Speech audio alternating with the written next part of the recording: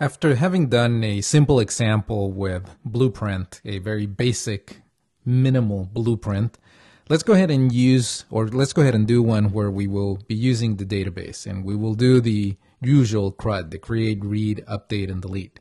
And so I'm going to start off here by dragging and dropping an empty folder called sample that has nothing inside of it. I'm going to go ahead and close the terminal here. And as you can see there, my file is empty.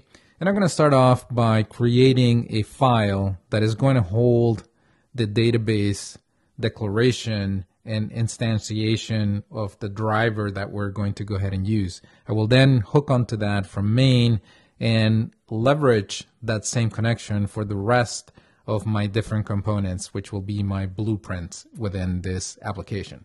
So let's go ahead and get started. I'm going to go ahead and create this first file. I'm going to call it simply database.py. Inside of it, I'm going to enter here from, and let me go ahead and close this, from Flask and extension. This is part of the driver. I'm going to go ahead and enter here MySQL, and then we're going to go ahead and import.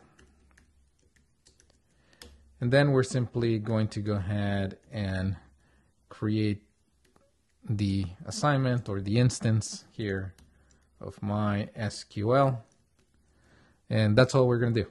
So we're simply going to declare it, then we will go ahead and import it from main. So let's go ahead and create main next.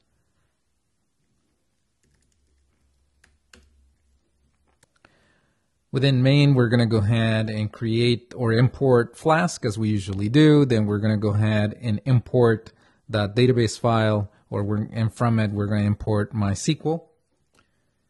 Then we're going to go ahead and create our instance of the server, as you can see there. And once we've done that, we're going to go ahead and set up our database configuration. We're going to set our user password as we usually do, and you can see there that then we are going to initialize. To end, I'm simply going to enter here a route. And for now, I'm going to go ahead and simply return hello world.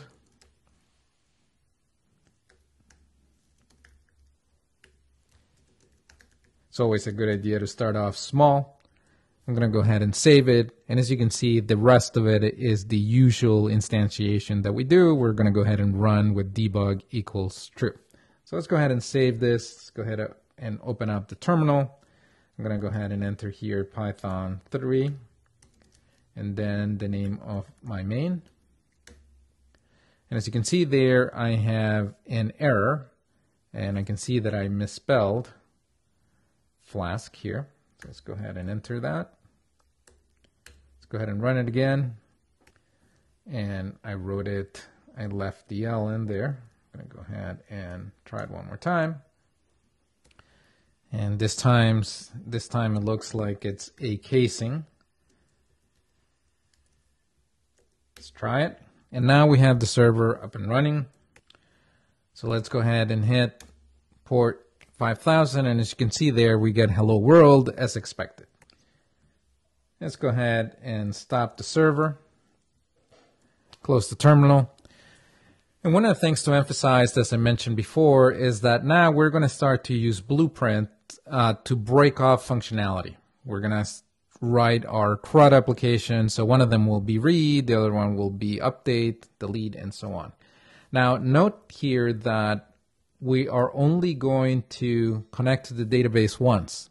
And once we have made that connection, we're going to share that connection with the rest of the files that are going to be creating new blueprints. So let's go ahead and create the first one, the very basic one, the read, just to see how we can do that. So let's start off by creating a new file. I'm going to go ahead and call this file read.py. And inside of it, as in our very basic example, I'm going to start off by importing blueprint and then render template. And then we're going to go ahead and pull in our database. But as mentioned, we no longer have to set the configuration because we are going to be using the one that's already in context. And then we're going to import MySQL. Now comes our blueprint setup. So let's go ahead and make a comment here, blueprint setup. And we're going to assign read, just like we did in the previous example. We're going to assign the configuration of read and then name. Okay, and that's all we're going to do. Now we're going to go ahead and create a route, and we will do that as we usually do. Just note that here we are going to use read instead of app, and then we specify a route just as before. So in this case it will be read, and the rest of it is exactly as we have done before. So I'm going to simply copy and paste that part here because we've done that several times. As you can see here, I'm using the colleges database, and I'm simply going to return all of that onto a file called index. And I'm going to go ahead and create that again here. Well, let me go ahead and start off first by creating a folder. I'm going to create the folder, or I'm going to name the folder templates. Inside of that, I'm going to go ahead and create a file called index. This will be our default that we will use for much of the functionality, and you will see that in a moment. So let me go ahead and paste the code in here. This is what we did in the exercise when we looked at the buttons. The first part of that, the first 9 lines, is what we have done when we iterate through a table that we bring back from the database. The next 2 rows, as you can see here on that table, are setting up those buttons that we will use to be able to update or delete. And down here at the very bottom, I have a button to be able to add a college as well. And you will see all of that in the UI. So I'm going to go ahead and save that file, save read. And now I'm going to go ahead and open up the console. Let's go ahead and run. And as you can see there, that's up and running. And so let's go ahead and add that route. And as you can see there, that wasn't found. And that is because we did not add the read blueprint into main. So let's go ahead and stop this, close, go back to main. And we will start off by doing that import. And in this case, we want to import read. This will be read here as well. I'm going to go ahead and save. And now we need to register our blueprint. So I'm going to start off by creating a comment here, register blueprint. And below it, we're going to go ahead and register. This is the same thing we did before in the very basic example, but in this case, we are registering read. So I'm going to go ahead and save that, run my server again. And as you can see there, that's up. Let's go ahead and reload the page. And as you can see there, we get our table as expected. We have that button down at the bottom. We have no icons because I have not added them. We can go ahead and do that next. So let's start off by creating a new folder here. And we're going to go ahead and call it static. And inside of it, we're going to go ahead and bring in some icons. As you can see there, I have icons now. So let's go ahead and go back to the browser. I'm going to go ahead and reload the page. And as you can see there, now we get our expected icons. We have the pencil for edit, we have the trash can for delete, and we have one for a new one that is a plus button for adding a college. So let's go ahead and stop the server, clear our terminal here. And now we're going to go ahead and simply fill in the rest. The rest of it is a very similar structure to what we created for this one, but we are going to do it for the rest of the functionality. Functionality that we've seen before in class. This is functionality to do the 4 functions of create, read, update, and delete. So I'm going to go ahead and simply paste that in here. You can see there that I will be writing files corresponding to each of these actions. And then I'm going to go ahead and register all of them as well. So I'm going to go ahead and paste that in here, as you can see. Now I'm going to go ahead and make the default here the read path. So I'm going to go ahead and redirect here. And inside of it, I'm simply going to go ahead and add /read.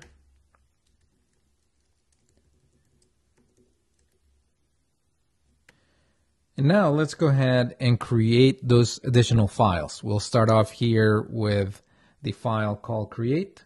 I'm going to go ahead and create a new file, but I want to do it inside of that folder. So I'm going to go ahead and write create.py. I'm going to go ahead and copy over, and I will share all this code with you, so there's no need to copy it. I will share this with you in the Git repository. So you can see here that we have the same thing as before. We have Flask functionality that we are importing. Then we're bringing in the database connection, the setup of Blueprint. In this case, it's create. It's simply looking at the create routes. So we use create. And then we set a couple of routes. In this case, we have a route for create, which will return a form that we will use to populate. And then, as before, we have a method that catches those parameters that are posted on the form. And in this case, I have chosen to name that route create college, and you can see how I extract there that information, and then I insert it into the database. So that was create. Let's go ahead and we did already read. So create, read, update. Let's go ahead and do update next. So I'm going to go ahead and create a new file here called update.python. I'm going to go ahead and copy over code. And as you can see there, once again, I am repeating the same format. I am importing the database connection, importing certain functionality from Flask. I then set up my blueprint, and the additional parts are the same as before, with the exception that the route is update.route in this case. So I'm going to go ahead and save this one. Then I believe the only one we are missing is delete. So I'm going to go ahead and add delete.